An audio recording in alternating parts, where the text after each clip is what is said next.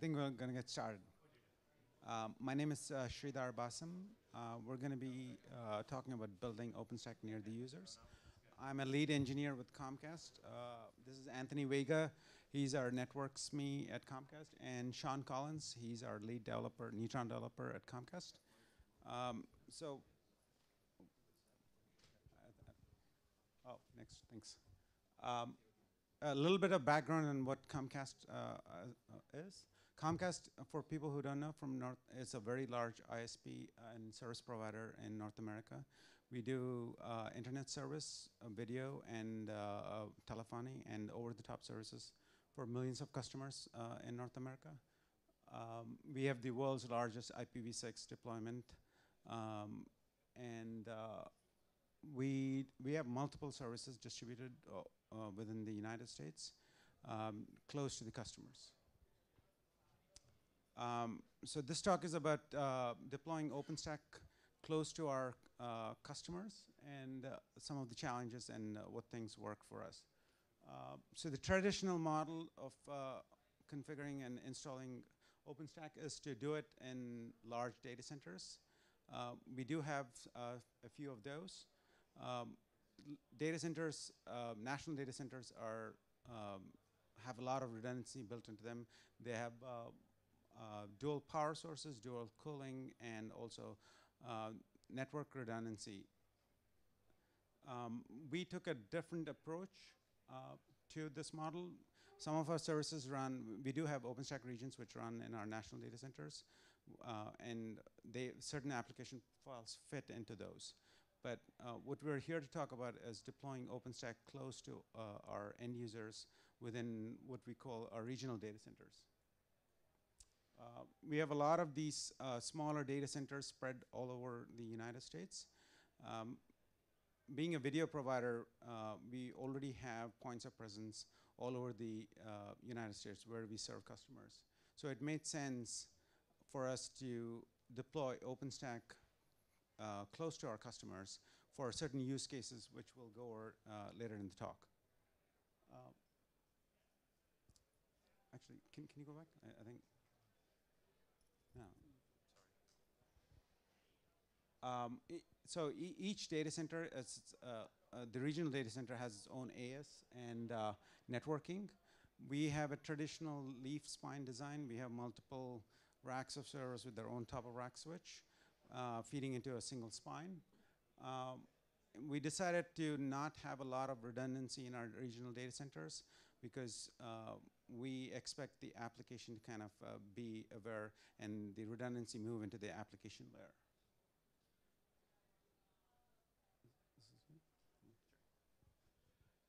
So I'm going to talk a little bit about why we came up with the design that we have and what it's done for us. So the first question is, why would you split up? Why would you decentralize your entire environment and split out into a multitude of different locations? Besides what Sri said earlier about us already existing in points of presence all over the country, we had already had these sort of regional networks which have their own independent networking connections to the end users, because that's the point of aggregation where all of our markets come into our core network. So they're their own connections. They don't have to cross a backbone link to talk to a customer. They're close to the customer. Being the point of aggregation for a customer market means that there's a lot fewer hops. It's logically only 3 or 4 hops away from talking to one of our data center points. It's a lot less latency because you've got a lot shorter distance to cover and fewer links to hop through. Apps like video and voice, they want predictive latency. They want low latency. They want a stable connection. When you try to take from a customer end point and bring it back to a national data center, things get a little more unpredictable the further you have to go. So this actually enabled us to reduce jitter, reduce latency, and keep a more stable connection and a better quality. So the other thing about this is when you take a look at the more Amazon or Microsoft Azure-centric models, you've got these large availability zones, but there's only 2 or 3 of them. They tend to take, in North America, they tend to take an east-west coast approach to availability zones where they've got 1 or 2 in the east, 1 or 2 in the west. You can only pick 1 or 2 of them. and you have no control over where they are or how you're distributed. And when they go down, they go down. I don't know how many of you in the room remember when the East Coast Amazon zone went down and took major applications out with it. When we go to this model of the highly distributed regional data centers, we kind of take a lot of that danger out of having a single data center failover. Because we've got these markets all over the place, these designs usually incur a pair of links to the backbone. So what we did was attach a data center to each one of the routers that has these backbone links. So if we lose a data center, even in a specific market, there's a backup in the same market available. And if that goes down, there's backups in nearby markets or all the way back to the national data center. So we have a lot less sort of footprint for failure when a data center goes down. So what did we do differently? You're going to notice that we're probably one of the only people who's got a really large neutron production environment. A lot of people talk about why neutron's bad, why they don't like it, why they don't want to deploy it. We actually really like it, and the way that we deployed it is a somewhat better model for us. We're using provider networks, and we're not using the L3 gateway at all, which means we don't have the issues with HA, we don't have the issues with being a performance bottleneck through a single host. So we can actually take all of our VMs and attach them to a trunk network straight up to our spine switches for L3 termination. We also are pioneers in this. Sean and I are actually active on the Neutron IPv6 sub-team. There was no IPv6 support in Neutron up until Juno. That's because we needed it. So all the way back in the Grizzly days, we started working on it, actually had it deployed in our Havana builds, and the code has now actually been upstreamed.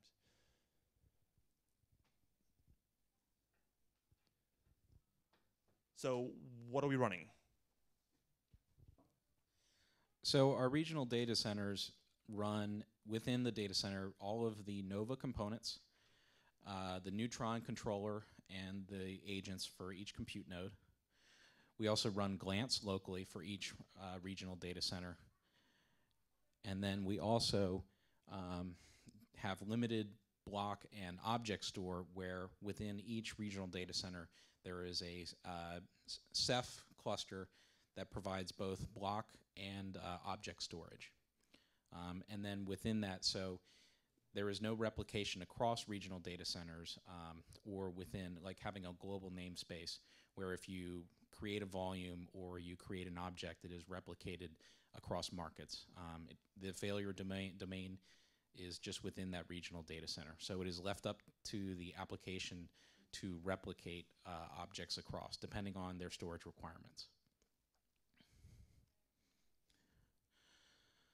So the things that we gain from having this design is primarily within the keystone design. So we have a central keystone where identity, the tokens, and then also the catalog, which maintains the list of endpoints for each region. It allows application developers to quickly recycle pieces of provisioning code that they have, be it through Heat or through Nova, where they can launch instances in one RDC, and then with a simple change of the actual region that they're using to make calls to the OpenStack API, they can quickly take all of their stack, as it were, all their databases, the application servers, the web servers, all that tier, and they can quickly just stamp it across all of the markets within our deployment. So it creates high amounts of reusability for the actual provisioning code with small minor changes to turn their applications into cross the country that are aware, and then they can start building in fault tolerance into their application based on their needs, rather than in a more expensive national data center model where you have redundant links, redundant power, and all of those decisions have been made for you in advance, because there are some applications that may need different types of availability and can also tolerate failures in a way that is more economical, and then also gives the application person, the person developing the application, the ability to decide what portions of their application need to be replicated across, or portions of it that not necessarily need to have uptime or are resilient to failures. So what did we lose? We obviously lost the capability to tolerate network failures within an RDC, because the way that we're doing it is it's a single switch with no redundant power. We also have a learning curve, because a lot of the application developers are used to the traditional model where, provided that they install their application on the server and it pings and they can reach it, all the other things that went into that were typically the domain of the engineering team and then also the operations, that was handled for them, quote unquote, for free, meaning that they didn't have to worry about it.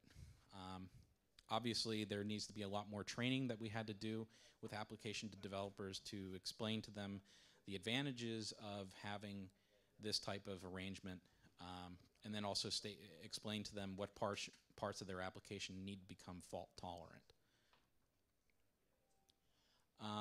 And there is also the complexity of the OpenStack environments where, for example, when we have a centralized keystone that serves out all the authentication and authorization, we have to work with the community to help scale token storage. So we're really excited about some of the ephemeral PKI stuff that is coming down the pipe. And then also scaling the centralized keystone so that that piece of the OpenStack service is resilient and can tolerate failure. So that even if you had one of the nodes that is serving the centralized keystone went down, there's still other nodes that are available to honor requests, so that if you lose keystone but some of the regional data centers are still operating, you don't actually lose connectivity. One of the other challenges that we have is, since these regional data centers and the OpenStack installs inside of them are separate, the tenants also have to replicate some of the items within OpenStack. So for example, security groups, if you create it in one regional data center, you have to have some sort of logic in the application to replicate that across, so that things also like your glance images and other pieces, they're not shared at the same level as the keystone. I believe SSH keys are, but that's the exception, not necessarily the norm. So there is some overhead to that, and we would definitely be excited to have projects in the community where certain things, including quotas, for example, some of that I guess would be pushed up into something like Congress or another type of project where those things would be stored across regions, because replicating it by hand is difficult.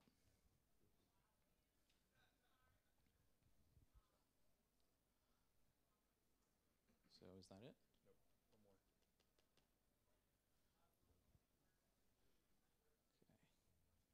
So I think we went through the, oh, okay. So I went a little bit into this before, but the main challenge has definitely been training customers, also putting in like the amount of service level that they should expect in this type of thing in the regional data centers, telling them that there is a very good possibility that if there's power interruption or network connectivity, that their instances will lose connectivity or will be powered off.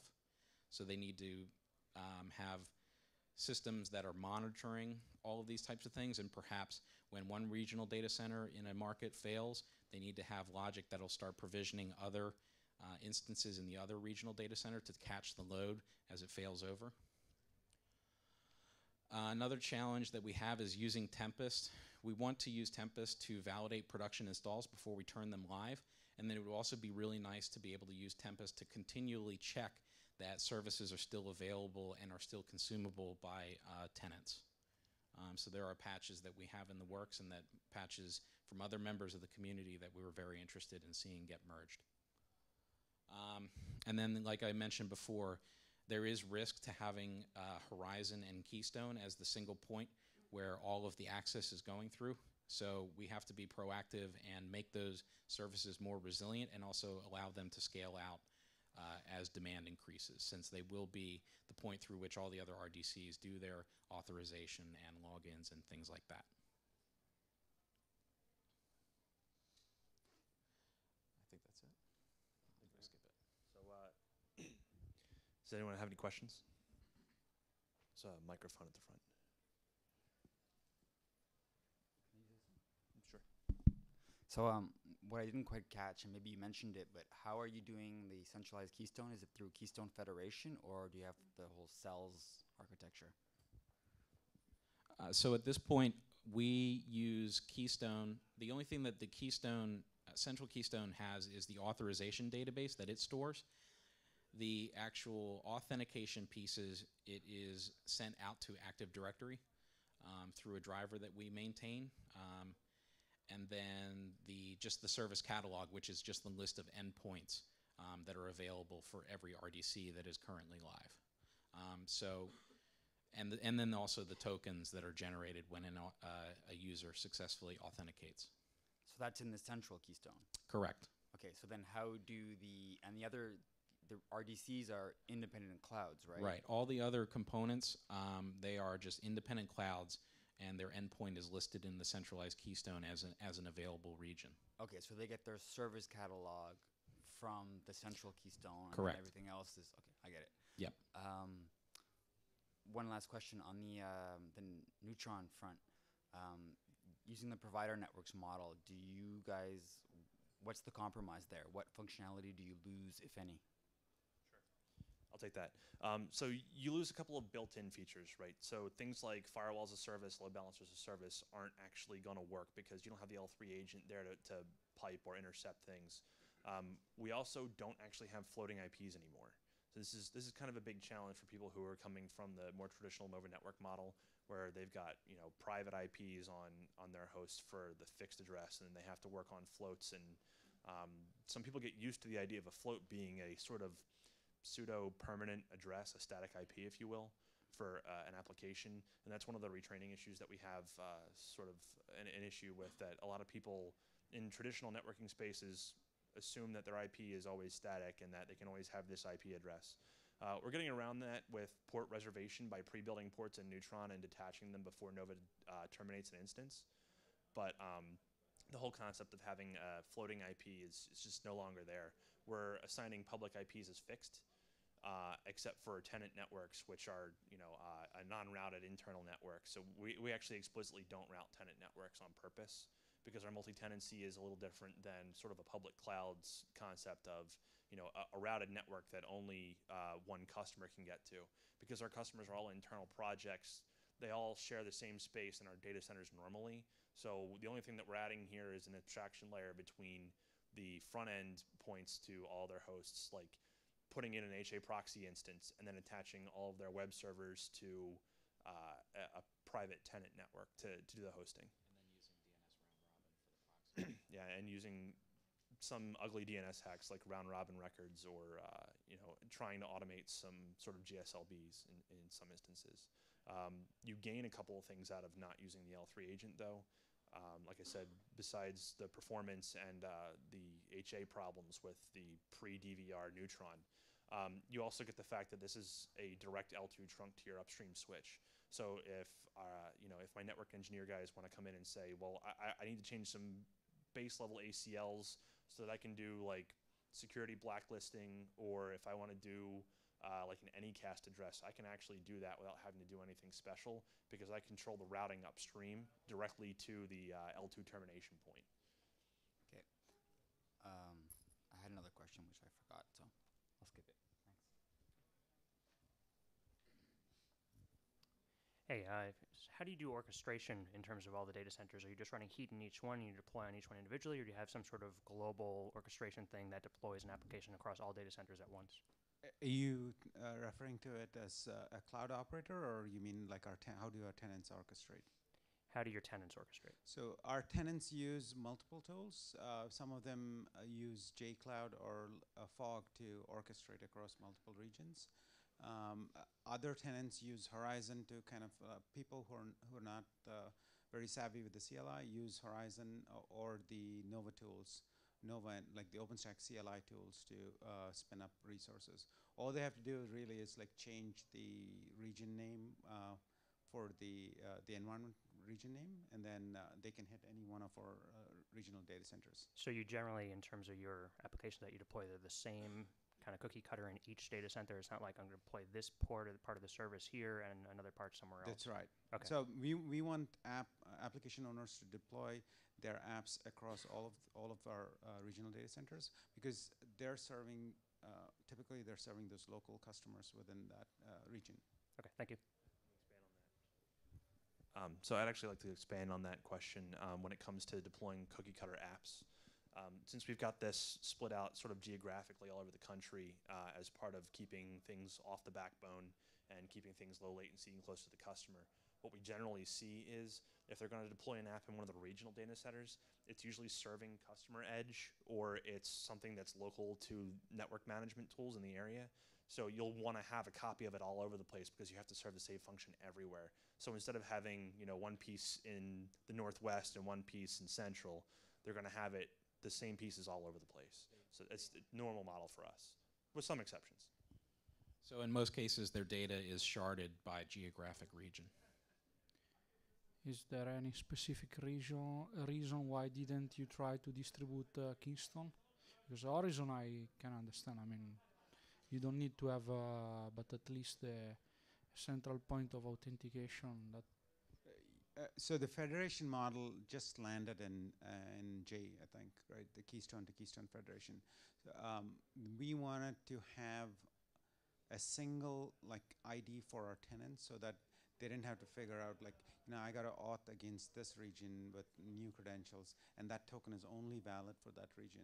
We wanted to make it simple so that our tenants can validate against a single endpoint and then go to any one of our regions. still, you mentioned that actually most of the activities are running. Okay, I do understand, for example, then the problem of policies, because that will be a problem to synchronize. But anyhow, you mentioned that the actual authentication runs through Active Directory, right? So making the Keystone distributed without any need to do kind of federation would be even possible, and will guarantee you a certain level of availability of the service, because you remember that if I don't know, cut off the optical fiber between the central node and one of the remote node, no service is accessible, huh?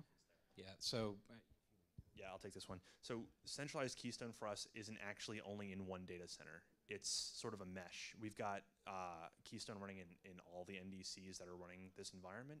So what we do is the actual endpoint they authenticate against is a round-robin HA proxy. So the HA is there in the fact that it's actually running all over the place. And the reason we went with this, we realized that it's a little cumbersome to have to start changing region names all over the place. But it's better than having to put in an FQDN for each of your different locations. Remember what the FQDN is. All you need is the region name. And this is actually a precursor, because we've been looking ahead, and we know that there are more things coming down the pipe that are going to start integrating this like a centralized glance with full replication across regions. And there's a lot of stuff in the works, and there's a lot of stuff that we want to improve on, and we'd like to contribute code to the community to improve on. So at some point, all of this becomes something that I can run centrally and distribute across all of my environments, so that my users have the ease of saying, all right, well, this is an RDC application, so I'm going to run an RDC script to deploy this to every OS region with region name that starts with X, which would be an RDC delimiter, so that they can deploy through all the nodes with the same commands and with the same objects all over the place. So basically, you mentioned that actually, even though it's seen as centralized, it's distributed. Then what do you use to synchronize the database? Do you use the normal MySQL Galera? Do you use Postgres with the? We use Galera to sync all of our Keystone databases, and we use Galera within the RDC itself. Even though we mentioned single points of failure, the API nodes itself, there is HA available within that. We don't want a single node to go down and take out the entire region. It's less likely that a network equipment is going to go down rather than a host. The hosts are much more likely to go down. Yeah, there have actually been some studies in the past that put the mean time to failure for a top-of-rack switch somewhere around 10 years. The mean time to failure for a hard drive is going to be less than 3 in most cases. So we tend to focus on making the HA on the compute side and the controller side as opposed to the network. It's a lot cheaper too. Any other questions? Okay. Thank you.